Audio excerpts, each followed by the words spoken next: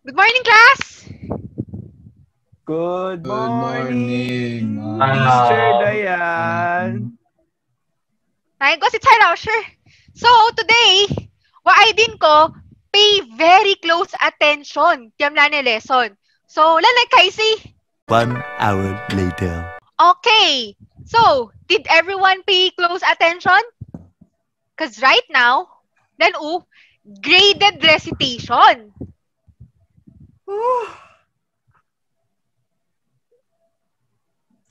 Wala may graded recitation.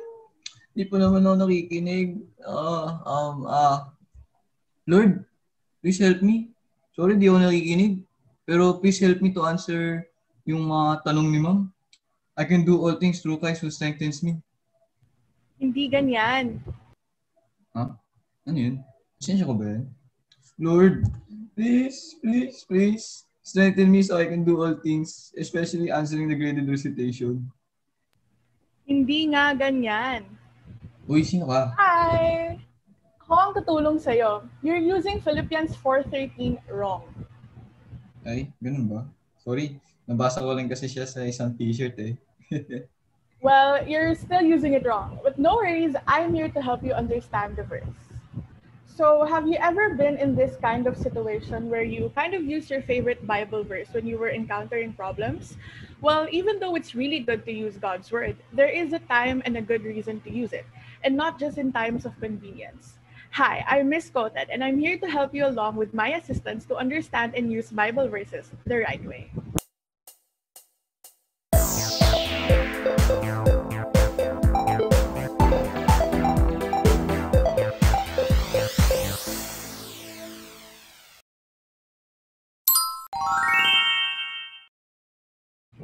So, although the Bible is filled with thousands of promises and it can be just quoted just like any other books, we should still remember that the Bible is both a divine and a human book. Divine because God's Spirit inspired the writers, 2 Peter chapter 1 verses 16 to 21, and enlightened the believing readers, 1 Corinthians chapter 2 verses 12 to 14. So comparing scripture with scripture is very important. The Bible is also a human book because it was written by human writers at specific times, places, events, and languages while using their own writing styles. So now that we've established these truths about the Bible, we will now begin in interpreting a passage in harmony with its context using Philippians 4:13 as our first example. So let's begin with the book.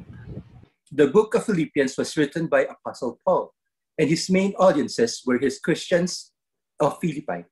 When Apostle Paul wrote this, he wasn't chilling at his house. He actually wrote this while he was in prison. So if I were him and I could tell my readers that I can do all things through Christ who strengthens me, the first thing I'll probably do is try to get out of jail. But we all should know that that is not the meaning of this verse. So we go further. If you look at the verse before Philippians 4:13, it says, I know what it is to be in need, and I know what it is to have plenty. I have learned the secret of being content in any and every situation, whether well-fed or hungry, whether living in plenty or in want. Then Philippians 4:13 follows, I can do all things through Christ who strengthens me. So when Apostle Paul was saying, I can do all things, he actually meant being able to be content in every way. And that's it. It's not being able to do absolutely everything through Christ, it's being able to be content. So now that we've learned more about the context and the meaning of Philippians 4:13, we can finally use it in the right way. Nagets ko na. Salamat, Misquoted. Pero, pwede patuloy yung lesson ni ma'am. Ako, di ko kayang i-cover yan. Bye! Wait! Okay. Are you guys ready for the graded recitation?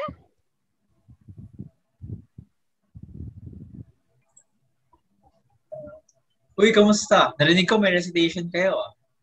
Oo, pre. Sinabi mo pa. Wala akong nasagot. Pero, may natutunan naman ako.